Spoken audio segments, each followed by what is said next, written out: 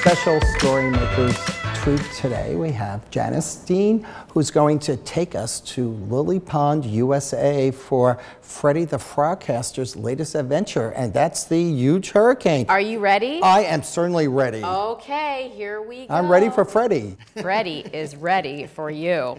Okay, Freddy the Frogcaster and the huge hurricane. Summer break. Freddy cheered as the last school bell rang. What's your forecast for summer vacation, Freddy? Gil Flipper asked. Pond diving, frog surfing, and lots of weather watching, Freddy answered. With no school, Freddy also had time to spend at the Frog News Network. First thing the next morning, Freddy was outside checking weather clues. Light wind, low humidity, and clear blue skies. Perfect beach weather, Freddy said. I hope it stays like this for our trip to the beach next week. Meanwhile, Freddy had plenty to keep him busy. He headed back to the house for breakfast and chores. Then Freddy was off to help Sally Croker and Polly Woggins at the Frog News Network. So he's sort of an intern. He is, but he's sometimes better than the Frogcasters on TV. Sally welcomed Freddy with big news. It's time for you to learn how to report the weather, she said. You mean on TV? Freddy asked in a shaky voice. Weather watching was one thing, but talking in front of a camera? That was a different story. Well, this is a television weather studio, Sally playfully reminded him. Maybe later, Sally. I'm on the lookout for hurricanes right now, Freddy said as he studied the latest satellite image. You've been on TV before, haven't you, Rocco? Once or twice. Okay. You can understand how he's a little bit afraid. Yes, I get that way. Uh-oh, Freddy pointed a big swirl of clouds out in the ocean. Is this what I think it is? Let's check it out. Sally pulled up the tropical weather website.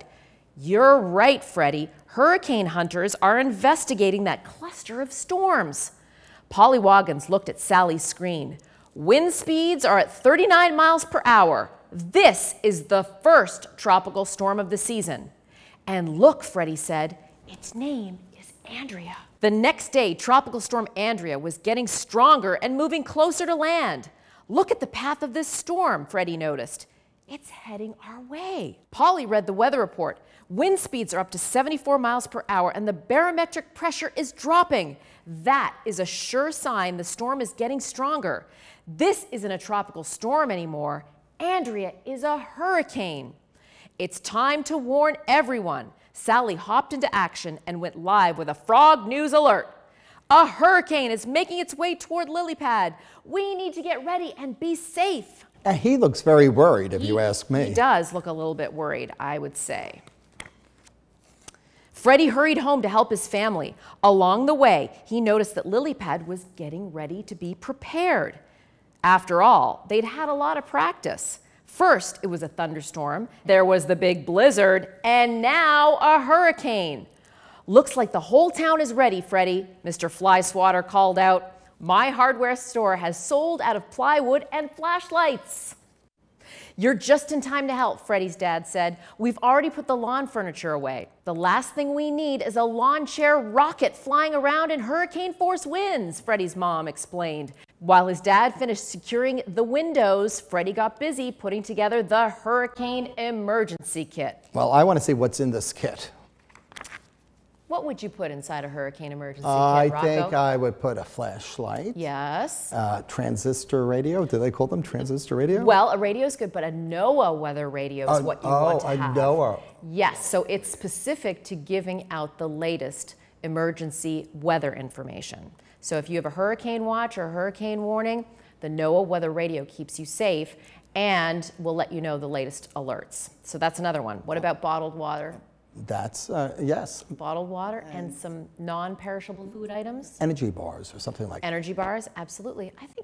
I think you got most of them. Great. Good job. Well, thank you. A+, Rocco. The next morning, Hurricane Andrea was right on track. Winds were getting stronger, dark clouds were rolling in, and the barometric pressure was dropping even more. This huge hurricane was on its way. Inside the news station, everyone had a job to do. Polly was going to broadcast live from outside. I'm sorry, that Polly is a very daring frog. Well, she wants to go out and be in the midst of the hurricane. Right. But stay tuned and see what happens. Sally would stay inside and report on the hurricane's path, radar, and satellite images. What about me? Asked Freddy. Freddy's job was to watch the latest bulletins from the Hurricane Center and help update the weather graphics. Across town at the Frogatorium, the mayor was greeting families looking for a safe place to stay. "Welcome to the strongest building in Lilypad," he bellowed. "We'll all be protected." When he saw Freddy's parents, the mayor winked. "I hear Freddy is on the job. I know he won't let us down." The mayor shows up in every book, doesn't he? Well, he's important. He has to let people know where the safest place in Lilypad is, right? Too, right? As Polly was outside reporting, a big gust of wind swept her off her webbed feet. "This is Polly Woggins, live outside the Frog News headquarters. Hurricane Andrea has arrived and..." Whoosh! In an instant, she was soaking wet. She hung on to a nearby signpost to steady herself. "Yikes!" she yelled. "No frog should be out in this." You didn't think of a fellow meteorologist that had a similar situation. Comment. I perhaps am the only meteorologist you will ever meet that does not want to be outside in a hurricane. Right. I'd rather be inside warning people not to be outside. After a while, it got really quiet outside. The wind died down and the rain tapered off. "Phew, it's not so bad out here now," Polly reported. "Polly has been out there long enough," Sally said with concern. "The eye of the storm is passing over Lilypad, and the backside of the hurricane will hit full force soon. I have to get her inside." "But someone has to give the weather update on TV to warn all the frogs," Freddy suggested. "You're right," Sally said, and handed him the microphone. "It's time to do your first frog news alert, Freddy." And I see he has a bow tie just like me. He does. I think he's been watching you on TV. I guess so. He has good fashion sense. The words "on air" started flashing before Freddy got the chance to get scared. He stood up tall and looked right into the camera, and then he did what he had seen Sally and Polly do many times before.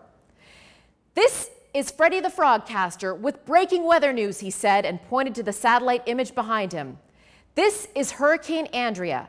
The eye of the storm is right over Lilypad. It may be calm and quiet outside now, but don't be fooled. This hurricane isn't over yet."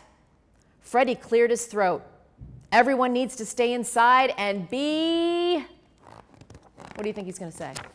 Careful. Prepared. Prepared. Very close. Yes. Freddy's friends and family shouted. They were all watching him on TV at the Frogatorium. "Go, Freddy!" They cheered as their favorite young frogcaster made his TV debut.